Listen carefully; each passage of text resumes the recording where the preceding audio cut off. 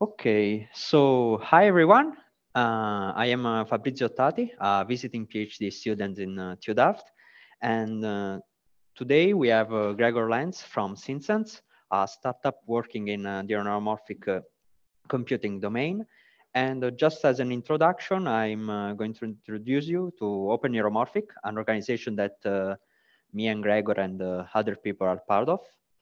And so what is actually Open Neuromorphic? Well, we are a collective of open source collaborators that span across academia and industry. Right now, our community is around 280 people, at least in the Discord channel, plus LinkedIn, plus a lot of funny stuff. And we mainly focus right now on software. Among our members, there are many people that write the software that's been heavily used in the neuromorphic domain, like you may have heard of SNN-Torch and Norse for spiky neural network string and deployment. Then there are another couple of software frameworks, Tonic and Expelliarmus, written by me and Gregor in this case, for managing event-based data.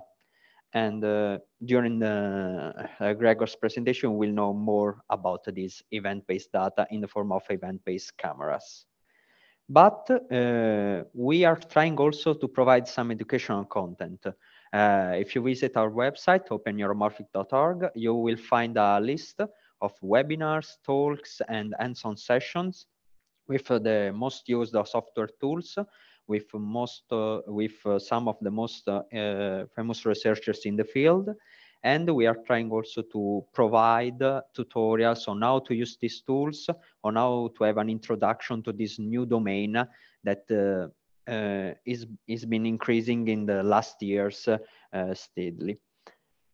Moreover, as I said, we still have some events booked that you can find on our website. In particular, we will have at the end of March, Catherine Schumann talking from the University of Tennessee, talking about evolutionary neuromorphic computing. And that's about it for Open Neuromorphic. What we would like to do is also to have a platform from your code, meaning that different open source projects are now taking shape in Open Neuromorphic. For instance, here it is not cited, but A-Stream for direct streaming of frames or of events from event-based cameras to many different computing devices. To make an example, I've been involved with Jason Shragian, the founder, the creator of SNN-Torch, on the deployment of efficient hardware, of these new spiky neural networks in collaboration with, let's say, using and targeting AMD Xilinx FPGAs. So the speaker of today, as I told you, is Gregor Lenz. He's a neuromorphic engineer at SynSense, got his PhD from Sorbonne University in Paris, and he focuses on computer vision algorithms and models targeting spiky neural networks for the neuromorphic hardware, which is being developed in SynSense with their custom chips. He's an open sourcer, and he's taught me a lot about open source and coding. And he is the main author behind the Tonic and one of the main authors behind the Expelliarmus. Enjoy the talk, and if you have any questions, want to know more about us, please visit our GitHub, Discord, LinkedIn, and website, whatever you want. And we are a pretty active community, and we hope that we are able to help you and to get you involved. Now to Gregor, without breaking the microphone, possibly.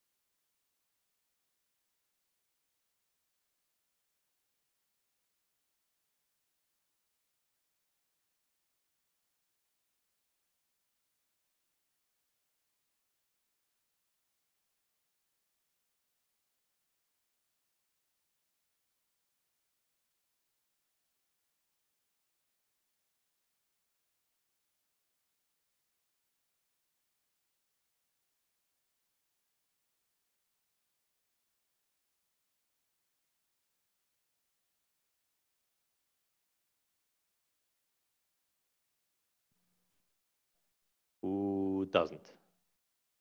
Okay, so still a few people. Okay. Okay. Okay, thank you. Can they see the screen though?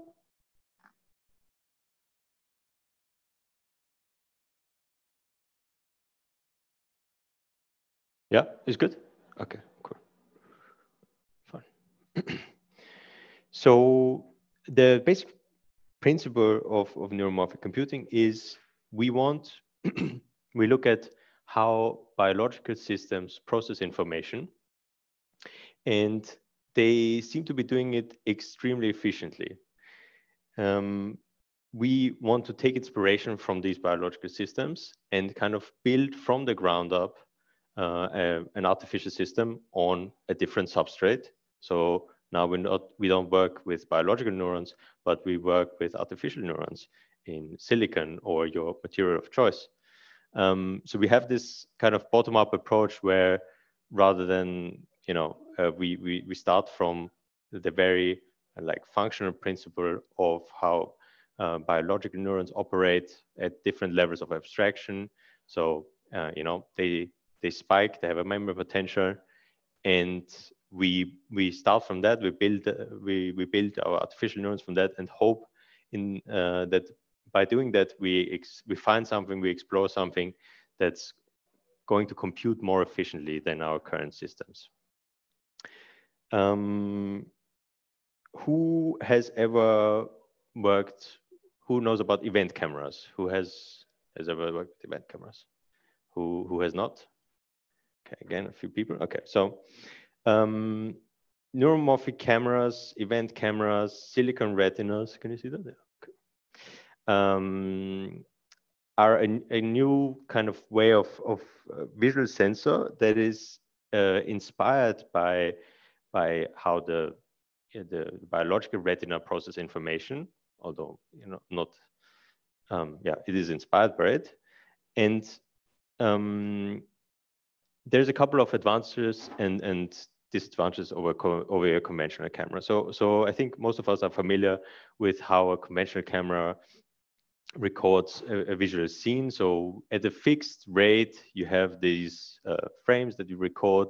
Maybe some things in the visual scene are moving very fast. Maybe some are not moving at all. Doesn't matter. You're going to record it. Redundant data. Some of it is going to be blurred. And this is what we've been working with. Mostly the field of computer vision is based on. So now if I switch to how an event-based camera records that same activity, that same visual scene, it's based on a very different principle that each pixel works independently and can now asynchronously process information. And what it does is it records a change in illumination. That means if the illumination, the amount of photons coming into this pixel increases by a certain percentage, I will trigger a spike, an event for that certain pixel. So then one of these events or spikes has a time step, X, Y for the pixel location, and the polarity, meaning light went up or down. So you can see that, when we compare to the previous animation, the temporal resolution here is much higher. So you can get down to a temporal resolution of microseconds. And what you also see is that for the parts of the image or the visual scene that doesn't do anything, we don't have to record any new data, right? So what that gives you is the camera is now directly linked to activity in the visual scene.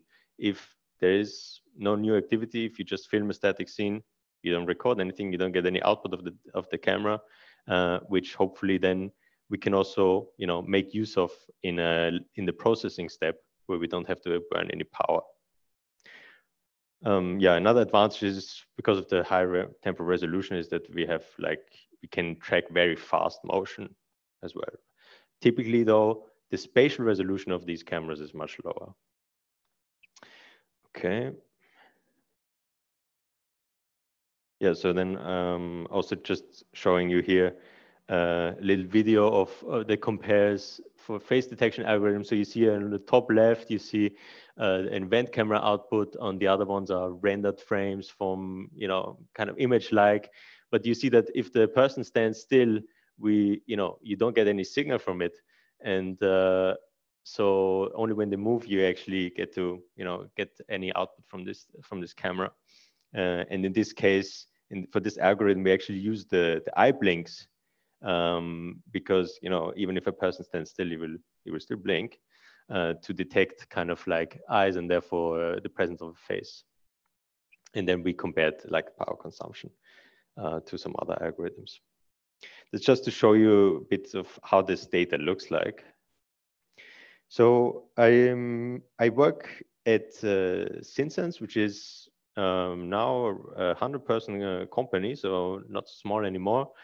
We are located in, started off a spin-off in Zurich from the Institute of Neuroinformatics, but are now also have locations in China, in Shanghai, Chengdu.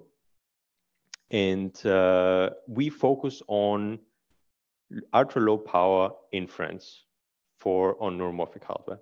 So we try to identify these applications that are on the edge, are typically battery powered, need to be need to consume very little power. So we can work with different input signals. They can be your audio, can be your vision data, can be your biomedical systems like heart rate or whatnot. Again, the most important factor, again, I guess, is the power consumption, but we also want to have a low latency, because we don't want to send this things to a cloud instance, right? Okay. We have two hardware families. So there's, on the left-hand side, you see the vision family with the Dynapse CNN, which is a convolutional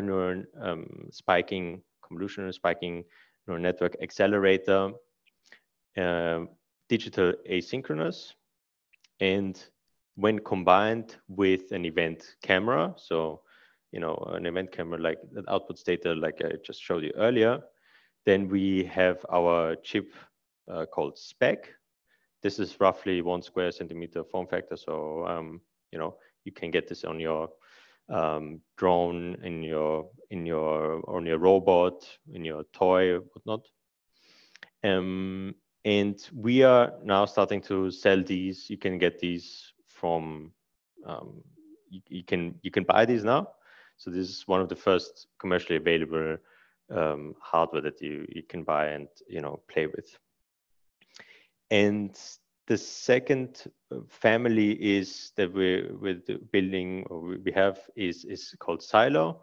This is digital synchronous and focus on lower dimensional signals, but also low power, and is targeted, for example, for audio processing, biomedical signals. I work in the algorithms team of SynSense, where we explore, applications and also go outside of the limitations of the chip to kind of like steer the development of the hardware. And I specifically work on the vision team, so I will focus today on the vision part. So this is how the kind of pipeline on Speck, on the vision chip. So you get like output from the event camera, which maybe you want to downsample, and then you have there's 9 cores, 9 neuromorphic cores on this chip. Each core has a combination of a convolutional architecture, connectivity, spike as a spike, spiking neuron, and the pooling layer. And then you have 9 of these cores, different kind of memory sizes to each, and then you can quite flexibly deploy your networks on it.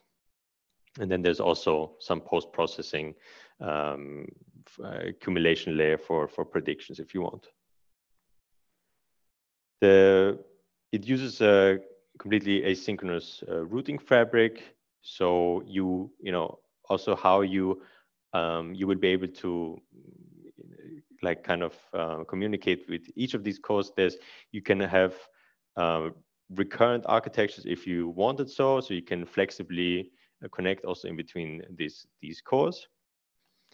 And yeah, I think that's about SynSense. Any questions so far?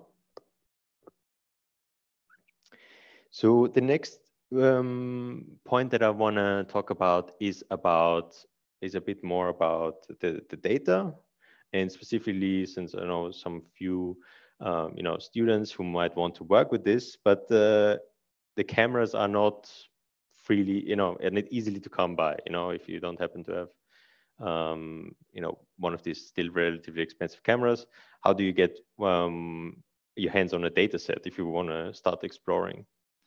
So one framework that Fabrizio mentioned that, you know, I mainly wrote is called Tonic, where if you wanted to start exploring algorithms and work with event-based data, then if you will have typically, you know, you can get like different kinds of data sets in there. So you will have your typical visual event stream classification is kind of like your image classification, right? But it's, I mean, it's really a video. So where you have your audio classification. If you're working on more complex tasks, you have data sets for visual odometry, SLAM, if you're interested in navigation. So there's that as well. So do check that out. And the second part that this framework does is about transformation. So what you get from these cameras is a list of, you know, one sample, or let's say, yeah, one recording is a list of events. I told you it's this tuple of T, X, Y polarity.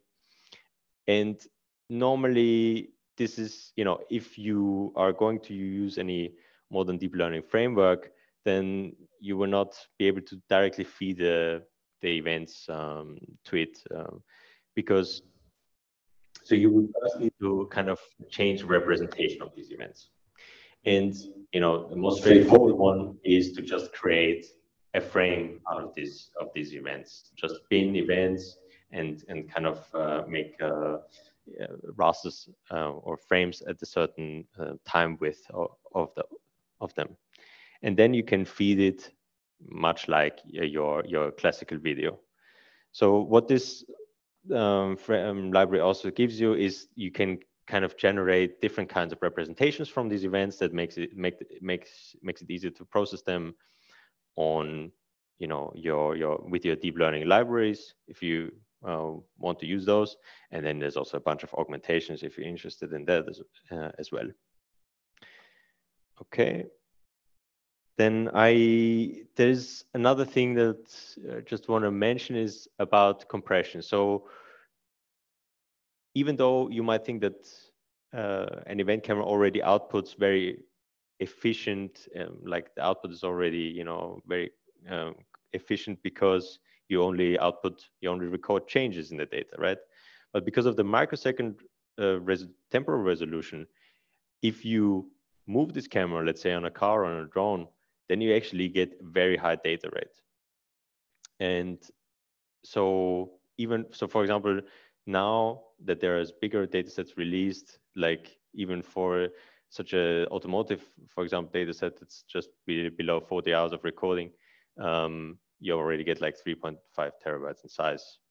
So maybe, you know, so Fabrizio and me looked a bit into how can we efficiently encode events where we make use of the structure of the data and basically choose a good compression that's still fast to read, because obviously, so we want to have a good trade-off between file size and also the time it takes to read a file, to read the data, because you want to feed data to your machine learning algorithm as fast as possible. So what this figure shows here is on the x-axis, you have the reading time for a certain file format, and on the y-axis, you have the file size. And ideally, you want to be close to the origin where you read fast and compression is high. And then you have, your standard format of some NumPy, which are up here, which are just very large in size. And then, for example, this library that mainly Fabrizio wrote, Expelliarmus, can generate these formats, can deal with these formats that are here in blue, formats that have been proposed by Prophecy, and which gives you a really good trade-off. So, if you struggle with working with terabyte of data, then also check that one out. Okay, so where are we so far? So when it comes to the data, so if one of you was to be interested in exploring this, there is public data sets available. You now can read from a efficient, in an efficient format. You can apply the transformations automatically so that you can feed it to your algorithm. And I just put here a copy from the documentation, a bunch of lines, a couple of lines here that let you do all that in a couple of lines of Python that downloads the data. So here's the transform, which pins the events to frames. Here's the data set, which downloads it for you automatically. And then, you just choose your batch size and glue them together, the individual samples. So yeah, so that was the easy part. Okay. Any questions so far? Yep.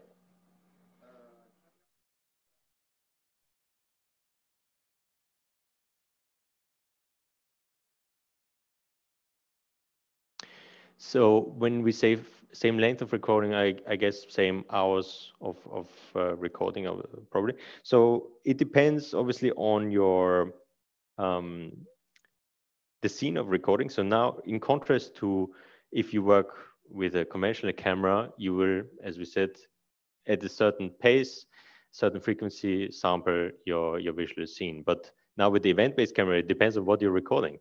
If you record your garage door and where nothing happens, then you will also not have any output data. But then if you stick this thing on a drone and fly with very high speeds, then you will generate a lot of events.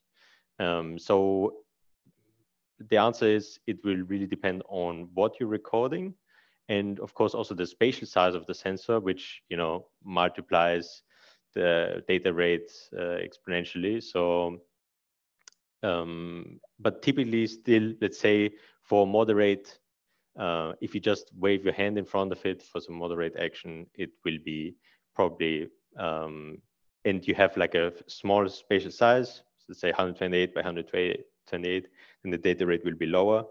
For the latest Prophecy cameras that go have high definition HD resolution, it will be much higher actually. Okay, then yeah.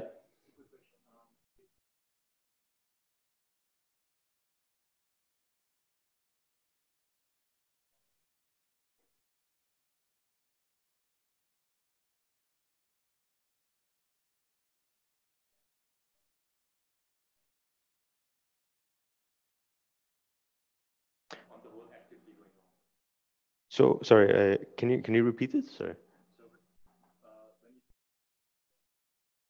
Mm-hmm. You said that you look at the mm-hmm. But then there might be also some.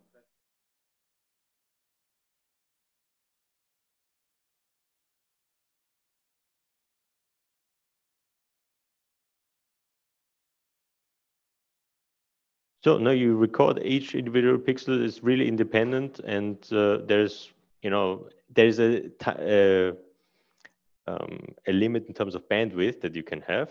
So I get all these events from these pixels. They say, okay, now my illumination changed, and then you still have to process all these signals. And so if you really, let's say, were to shake this event camera with very high speeds, it might be that it swarms the chip, and so you have like an upper bandwidth, an upper limit of events that you can have. Yeah.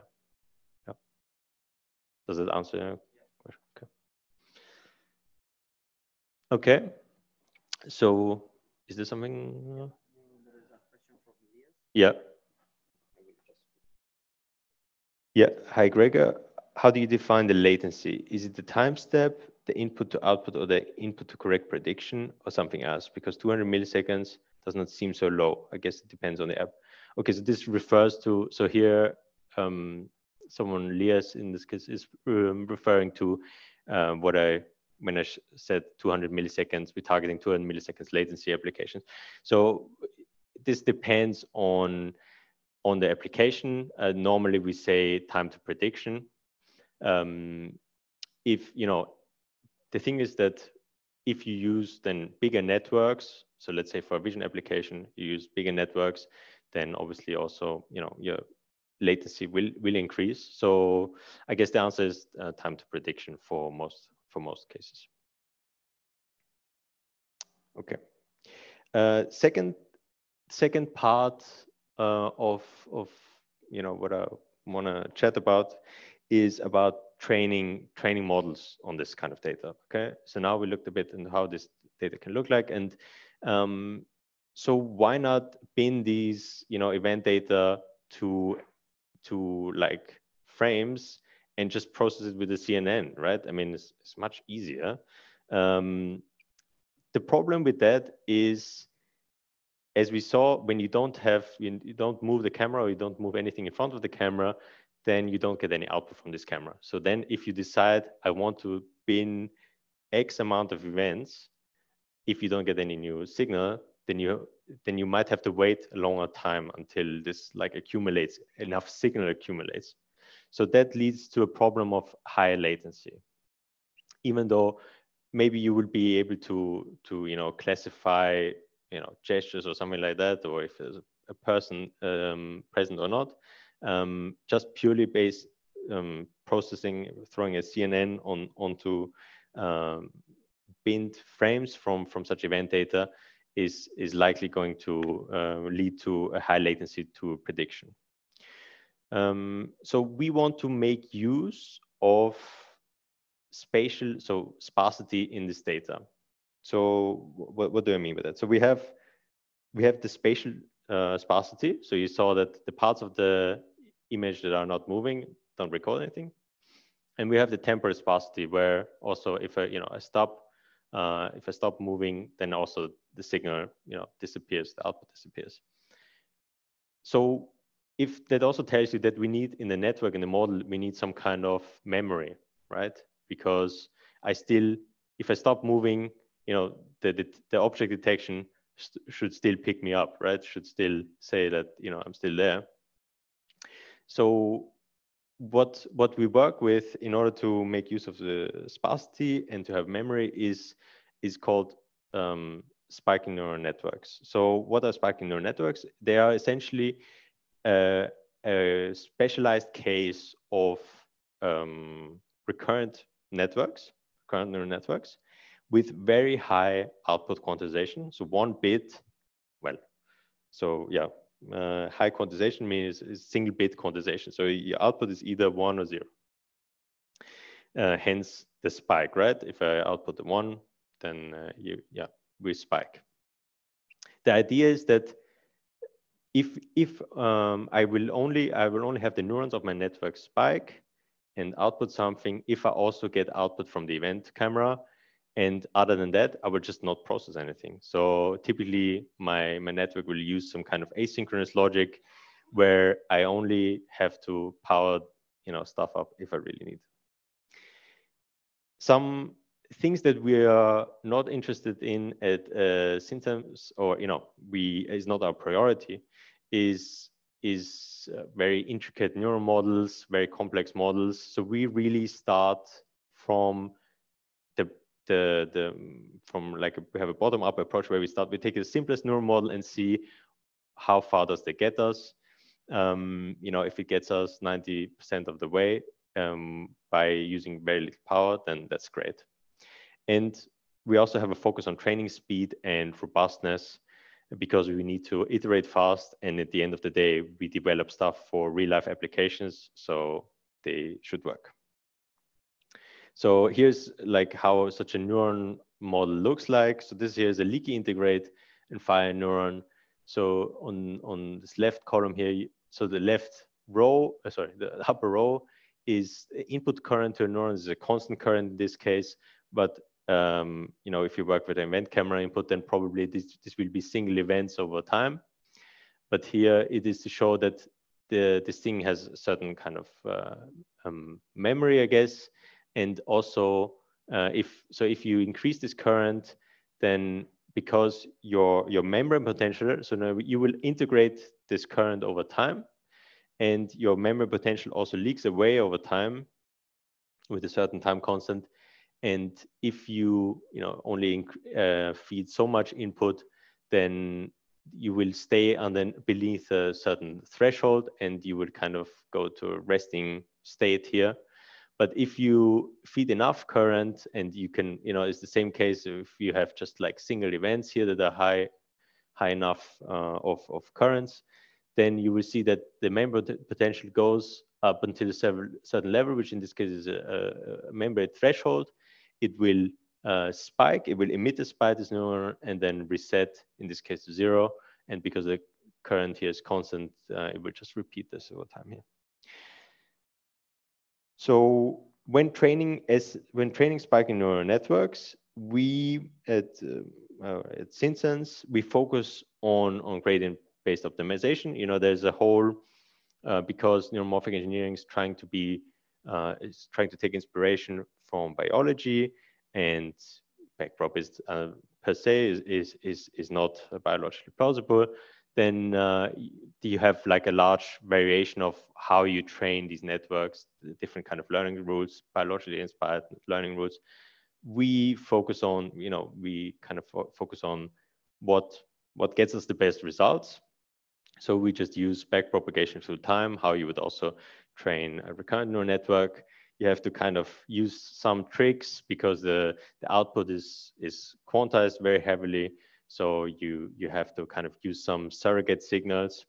But nevertheless, this leads, backpropagation through time leads to relatively good results. But it obviously scales. So now you work with time, right? So, and you have to unroll the network over time, and like backpropping through all these time steps is quite lengthy. So it scales badly in terms of memory and computational complexity. For the architectures, I already said, like we focus on very simple neural models, and in this case, we just start for the vision parts. We start with integrated fire neurons. These don't even have a leak, so it's also limited biologically plausible. And the advantage of this is that it's very power efficient to execute this on the hardware. You only update neuron states when you get new data. There is no frequent bias that you need to feed this. You don't need to update the neuron states. So this is very power efficient, but maybe for some applications, if you don't have any leak, if you don't forget any of your signals, maybe it's not what you want. However, it seems to work for a lot of applications. And then this here is something that I'm going to go into more details. So this here is about the discrepancy between training the network on a synchronous, on your computer with a GPU that works in a discretized time, that works with synchronous hardware, but then processing it on asynchronous hardware. And this leads to a discrepancy. So why is that the case? Can you just ask how long do I have actually? Still, okay. Well, I'm not gonna go that long, but okay. So on the left-hand side, we have here the input current. So we have here 3 spikes. So let's say these are 3 weighted spikes, okay, that I receive over time. And let's say this here is over continuous time. So on my chip, which processes stuff asynchronously, and in this case doesn't know time, it would just do a cumulative sum of this. It would just integrate this. And as I said, on the Speck chip, we don't have any leak, so infinite memory. So you just have to update here once, update, and then the second spike arrives and it pushes it above the threshold. So it emits the spike and goes to 0. And we have the third spike, and it's the membrane potential is quite negative then. Fine, but the thing is that when we train the network, we have to, when I talked about this, like changing the representation of events, so you have to, we discretize time of the events in order to bind them to frames that are quite sparse, so that we can process them on the GPU. But then you kind of, let's say if this is, 100 microseconds or something like that, then you will just, because of your discretized time, you will then, let's say, have only 2 time steps here. So then in simulation, when you train the network, you get this first spike, you integrate it, and then the second one, the inputs cancel each other out. So then you end up with no spike and a positive membrane potential. So from this, I guess, simple example, you can see that when we train here our networks in simulation on GPU in discretized with data that is discretized in time, then maybe we get good accuracy, looks nice, but then when we deploy on the chip, there is no such thing as a convolutional kernel that is applied at once. All of the events are processed individually. So that means that the order of the events all of a sudden can make a big difference in the outcome of the signal. Okay. So yeah, this discrepancy between the clock computation time discretized on our GPUs, on our computers, and the event-based computation on our neuromorphic hardware. And this is really a major, difficulty that we try to address when training networks for neuromorphic hardware. In our case, asynchronous digital. So how do we tackle that? I guess for one, straightforward solution is to just like have finer grained temporal resolution, but then you increase the time steps, again, increases the complexity of BPTT, or the computation you need to do, memory you need to keep, is expensive. Then we can reduce weight to threshold ratios. So let's say if these weighted spikes here were not that large, but maybe a bit lower, then you would kind of need more of these spikes in order to push the membrane potential above the threshold, and then you can get away with maybe sometimes these spikes cancel each other out or so. So if you have let's say more spikes that have less magnitude, then this will also help with this problem. You can obviously then also try to spread out the spiking activity over time, so that it's not, that the chip is not swamped with a transient response of events. And when we talk about, especially for our chip, the Speck chip, we have this convolutional connectivity, and on the GPU, well, you apply the you calculate the convolution in one go as a matrix multiplication, but then here on the chip, it's actually single events in your receptive field that are integrated over time and summed up. And so if you have in simulation a lot of these things, at the same time, so like a high activation for one time step, then again, this is exactly this problem where in simulation, we treat it all in one time step, but then on chip, all these things have to be treated. The convolution has to be done sequentially, and that leads to differences. Then we also have, so in contrast to your conventional camera, we deal with a different kind of noise. So for example, because the pixels can, have these, they can output the events with microsecond resolution.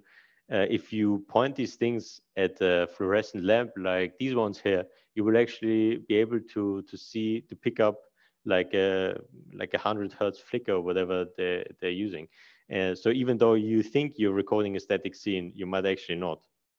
So that can create issues where, for real life applications, all of a sudden you have to think about, okay, what kind of mains frequency are these people using? What we have to kind of filter that out so that we don't again swamp our chip with events that are useless for processing. I guess a simple solution for that is to have some kind of low pass filter on each pixel. Another problem is about hot pixels, which means that in some way they get stuck. So sometimes even though there is no signal change, they will still fire and might cause an issue for your network that leads to wrong predictions. One other thing that I wanna mention is about monitoring when training SNN. So in contrast to your conventional ANN, where the magnitude of the intermediate layers is probably not that crucial, it's very important to actually double check and monitor the output of these intermediate layers, because you want to know at every time point how many spikes there are in the network. So for example, one thing that you could log is firing rates. So firing rate is if you have over so many time steps in one layer. So on the how many, what's the percentage overall, like the average percentage of neurons firing. So here what we can see is these are two different logs. Here we have training as it progresses over time. So these are training steps. This here is the firing rate for a certain layer. And it looks okay. So what this means is, like, on average, neurons in this layer for this sample fired, so 6% of the neurons fired across the whole sample. But then what I want to stress here is that you should look actually at the activities per neuron, because sometimes the firing rate looks okay, so anything around 5% or whatever is fine. But then when you then plot it in a different way, so you then look at the firing rates for each, or a histogram of firing rates for that layer. So what we then have here is, on the x-axis now we have the firing rates. We have going this axis, we have the training as it progresses over time. And then what we see is that there's most of the neurons fire very little. I mean, maybe the 6% or something like that. And but there are some neurons that fire at 220%. So then you get these kind of issues where you have to then go hunt for why is there such a difference on when everything looks good in simulation, you deploy it on a chip, and then it's maybe one neuron hogs all the information, hogs all the activity. So like that creates issues as well. Another thing that you need to keep in mind is if we do, because our chip works with 8-bit weights, so when we have very long-tailed parameter distributions, we like that obviously is bad for quantization performance. So we also want to avoid that. Another focus of ours, as I said, is about fast iteration. So we want to be able to explore, run many experiments quickly. So and PPTT, as I said, is relatively slow. So what we what we worked on is an algorithm called Exodus, where we is essentially an efficient implementation of PPTT on the GPU. And if I have you focus here on the right column. So we have here normalized training time for BPTT for 1, and then you see our algorithm here, which is an improvement over an existing algorithm, which gets like an order of magnitude speed up. And then because this algorithm already existed but dropped like a certain part of the neuron equation, so that it was not calculating the gradients correctly, which was still fine for most applications, but we corrected that so that our algorithm is really now faster and completely equivalent to what BPTT does. So you get like nice, validation accuracies here, while being at the same time much faster.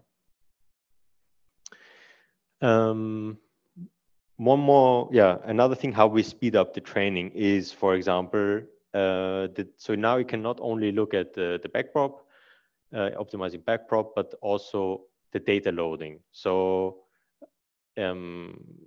because what I said in the beginning about you have to apply these transformations of events, so you generate these frames, and if you do that for which are deterministic transforms at the end of the day, if you do that for every step, for every epoch, this is going to cost you a lot of time during training. So you can be a bit smarter by using some form of intermediate caching. So meaning you save some intermediate results either on disk or in memory, and then just retrieve these transformed samples rather than the original events, and then have to push them through this data loading pipeline for every epoch. So here on the left hand side, we just see loading the data every time from scratch. So we go events, frames, and then load it to the model. And here we have a normal BPTT implementation. In this case, framework is called Synapse. And then you can see that our algorithm Exodus already helps to speed up the computation. That's good. But still the GPU is idle most of the time. So then we can we can cache intermediate results by applying these transforms once and then saving the intermediate results just for the data, right? That's before we feed it to the model. And then we can really keep the GPU occupied by just feeding it data. So you can see here, so I should have mentioned here that on the y-axis is the training time per epoch. The absolute magnitude here doesn't matter so much, but more like the relative magnitudes here. So that you can see that, with Exodus, we can go super fast, and then even faster when we just put all the events that are already in an efficient format directly on the GPU. And so you can go from originally somewhat 2 minutes to, I think that's something like 9 seconds, 8 seconds per epoch. So, by identifying these bottlenecks, you can speed up a lot. So yeah, it's just practical steps. I mean, I guess most of you will be familiar with that already, but I mean, just from my experience, like if you invest in the time in the right tools to help you do your automated logging, to help you to speed up or scale up experiments to multiple devices, nodes, whatever, I think that definitely pays off. Get your tools right, understand your data, always visualize your data, right? So if you you want to use some, I don't know, augmentations, or even without that, you always want to make sure that you understand what you actually feeding to your model. Then, like we do in my team, we start with a simple model, see where does it get us, and only then increase the complexity gradually if we have to. One thing about SNNs is that they typically have very high variance. They're very sensitive to initialization because of the high quantization in the intermediate layers. So if you run your experiment and you get a certain performance, and then you just choose a different random seed, and all of a sudden your performance drops by 3 to 5%, that's not good. So in order to understand better how well your model actually performs, how stable it is, you should run with multiple random seeds and such things. Yeah, monitoring of these intermediate layers, it's crucial for when you train SNNs, because to really target, especially if you want to deploy on a certain piece of hardware, then you need to make sure that you also capture the constraints of the hardware, and that you can then during training work towards that. And yeah, and then identify training bottlenecks. What's actually, it's always good to do benchmarking. What's actually causing the most, like, slowing down your overall training. And yeah, any questions so far? Yep. Yeah, and slides with the events.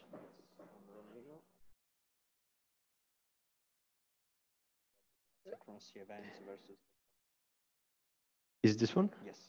How do you decide which spike carries information and you can drop it? i.e., the event-based input, you have 3 and you end up with 1. So how do you well, so the question is, how do I identify the spikes that have meaning and which don't? So luckily, I don't have to decide that, right? I mean, in a supervised setting, by showing it, a certain target, certain, training it in a supervised fashion will hopefully take care of that. Obviously, you want to guide the network in using only a certain amount of spikes, or spreading them out over time, so that you don't hit these bandwidth limits of the chip. But there is no manual. I mean, you can have, let's say, maybe in the beginning of the network, you can have a simple downsampling layer, or we sometimes do that, where we just like cut maybe 50% of the events for scenarios where there's like a lot of movement. So apart from these manual filters in the beginning, you let the black magic that is deep learning do the work, I guess. Is there another question? Okay. So yeah, I just also here, I'm almost at the end actually. So I just wanted to show also again just a few lines of code, how easy it is to deploy stuff onto our chip. So we really invested time into these engineering efforts to build the tools so that you can deploy in an easy manner.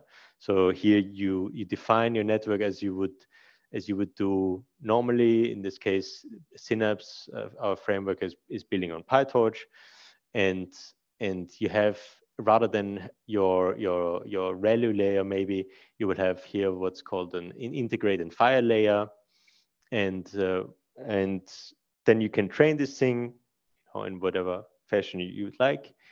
And by converting it in a to this compatible network, which will regroup the layers, you can just like you would call to CUDA, you could just call to Speck to be, and then can start feeding in events and already read out predictions. So the hope is here really that it's easy for people to get going with this.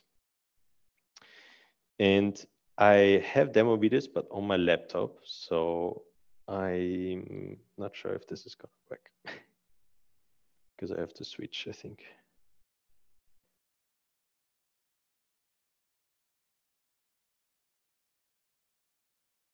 I think this is probably they're not gonna be visible on your thing, right? Oh, nice. Okay.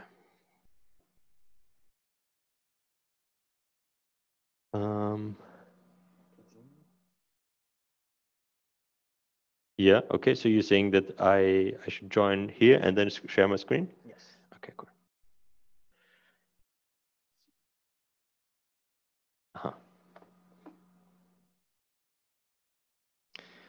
just have to connect to the network here. So I'm going to join the Zoom call as well, because we're live streaming, so that I can share my screen so that participants can also see the videos, hopefully.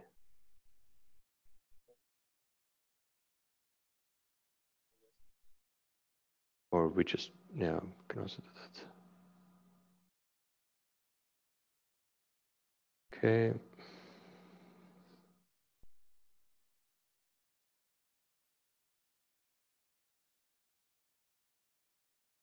In the meantime, does anyone have any questions you want to know? Yep.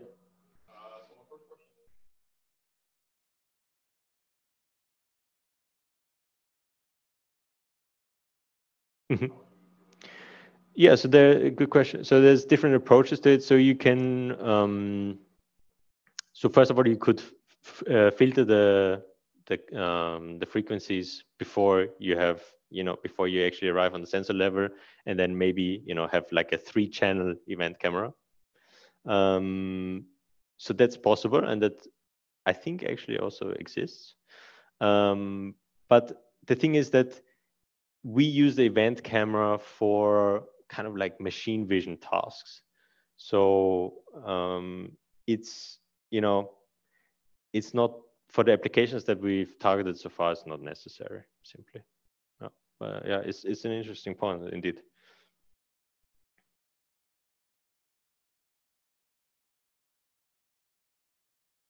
Yeah, so that also exists. So so for example, there's one camera that combines regular frame-based, or regular frame capturing with capturing the event changes in between. So you kind of try to get the best of both worlds, where you still have these like gray level absolute light intensity frames, which you can process very easily. But then if you want to track some high speed motion, you can use the events to do some processing in between.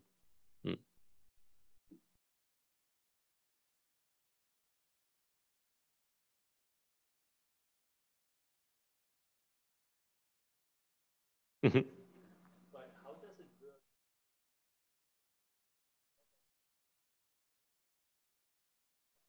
Yeah.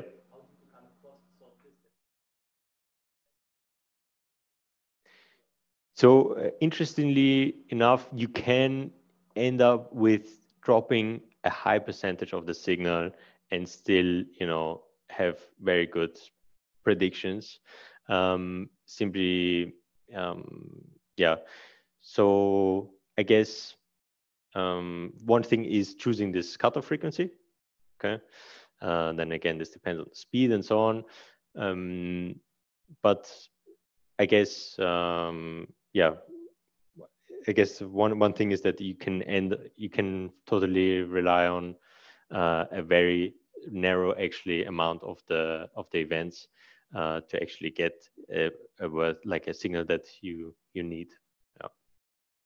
Does this answer your question, or? Yeah.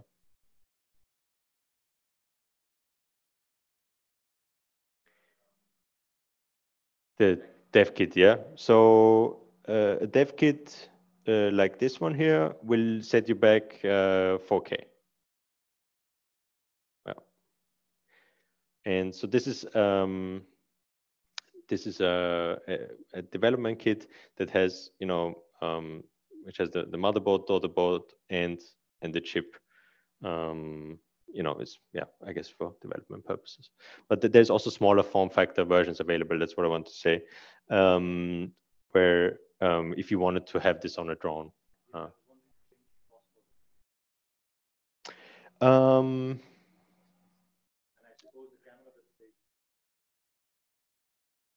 Yes, correct. Yes, yes. It's I don't know. I would have to get back to you on this one. But it's roughly going to be the same price range. Yeah. Oh, where are we? Yeah. So you mean that I put the videos on here and then? Okay, okay, gotcha. Yeah, it doesn't work, right? Okay, no problem.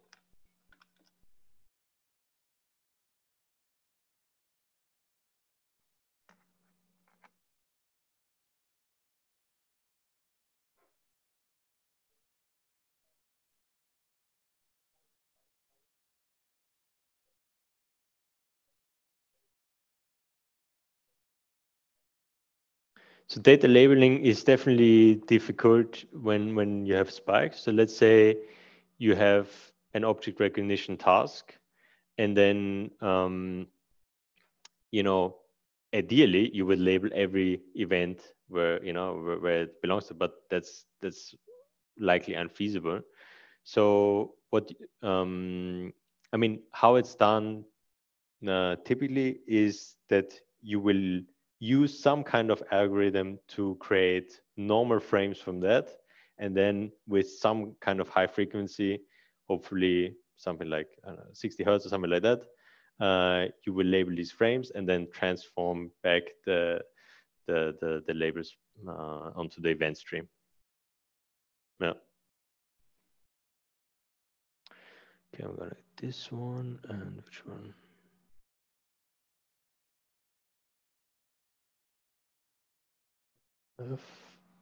F478. It's been ages that I've used Speaky. Okay, cool. This one here.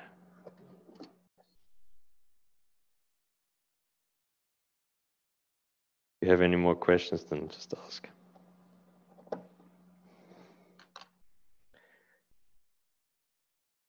Cool.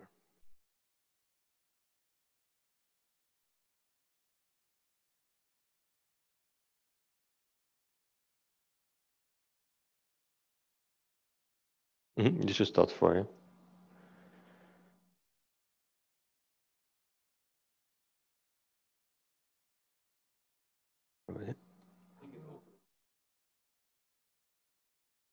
Now I need to go back, right? I need to go.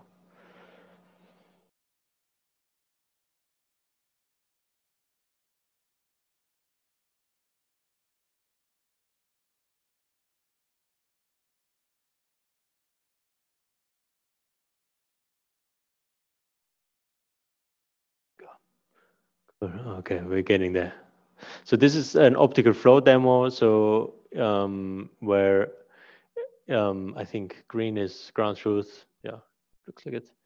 And you know, we have like a lower dimensional flow prediction. Yeah.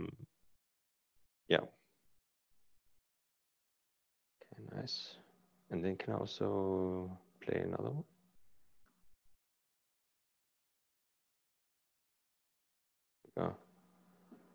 This is like a fall detection demo where like so for example, this one targets like smart home applications. You know, if someone, you can have this like a that you can see it. I see.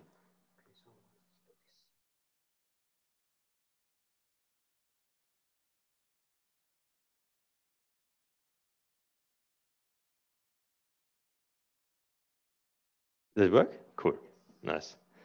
So you can see our colleague who is falling down a lot. Okay. Whereas there's another one which like follows, you know, a person. This is about detecting where the person is and then just following as they go. And this, you can see this is run on chip. And interestingly here, it does this kind of like saccadic motion, right? Like we do with our eyes. I think that's what I have. Cool. So if I go back to Chrome,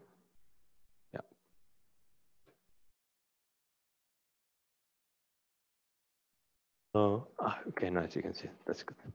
So as a conclusion, so events, you know, are this new data format where they are different from images, even though maybe with today's architectures we treat them as such. Sometimes we have these challenges when we deploy to real life applications that deal with different kinds of noises. We have to you know, make sure that we stay within the limits of what our hardware can do. If we target these edge applications, obviously power is a serious constraint. We have this asynchronous computing paradigm, which is, you know, has its own challenges, which is relatively, you know, which we need to deal with. And we certainly need to the full pipeline. So when I said also like about in the beginning of the training, why not just use your classical edge GPU and just like try to do it like that, right? So if they're already very low power if you do your pruning and your quantization. So in order for neuromorphic to really show a benefit to in applications, ideally that's above, you know, a factor of 10 improvement on some scale, then you really need to have this full pipeline of sensors, algorithms, and hardware, where if you choose just one or two of those, it's likely that you're not going to get this better performance than a conventional system. And that's it. Thanks a lot for listening today. My name is Gregor Lenz. You can find like my social media and whatnot on my web page. Also, next talks in 1 month, there's going to be another Open Neuromorphic talk online with a hands-on session on Speck and Synapse. And I'm also going to be at the neuromorphic workshop in Colorado, in the US in July, for a topic proposal about open source neuromorphic hardware, software, and hardware. There's applications open recently. If you want to apply for that workshop as well, would be great to see you there. And thanks a lot.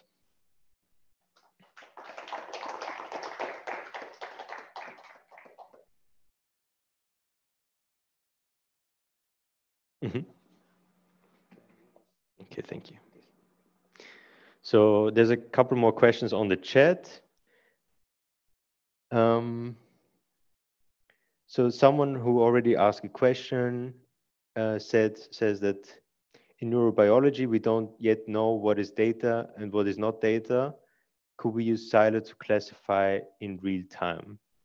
So if you're talking about things like spike sorting, then, you know, that definitely would be, you know, feasible. I guess at the moment it's more like, I guess there's more like an algorithmic challenge to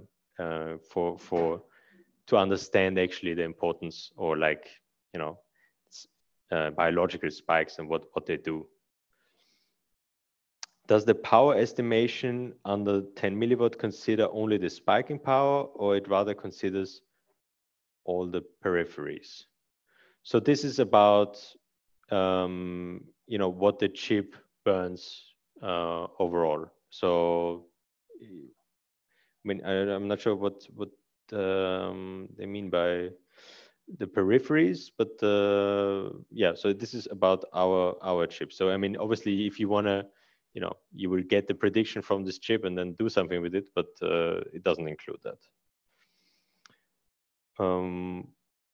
It does include the camera, though. Yeah. What is the effort to directly combine Silo with analog sensors, which transduce spiking biological signals directly from nervous tissue? So we are not working in this space, although personally I think, you know, is very, very interesting to basically have like spiking systems that are implanted, you know, maybe on your motor cortex, where you do you know, local processing before you then send it to another, you know, downstream processing, downstream system. So I think I'm pretty convinced that there's going to be applications in this. There is groups looking into that. Again, currently it's more like an algorithmic challenge, but it's not so much about, okay, we need to reduce the power consumption for these applications to work.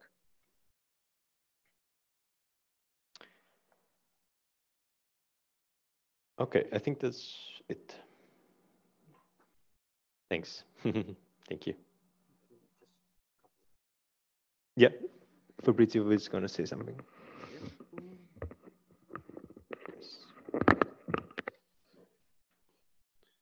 Okay, thanks, Gregor, for the talk, and it was really interesting, as expected. And yeah, just in conclusion, we would like to point out, as I already did in the chat, that the talk has been recorded, as it been advertised at the beginning, and that will be put on YouTube. And I would like to thank TU Delft for providing us the facilities and the opportunity to host this talk in this university. Also would like the MCS department for assisting us, and Professor Charlotte Frengel for organizing this talk. And that's it. Thanks, Gregor, for joining us, and we will upload the talk as soon as possible. Thank you. Yeah.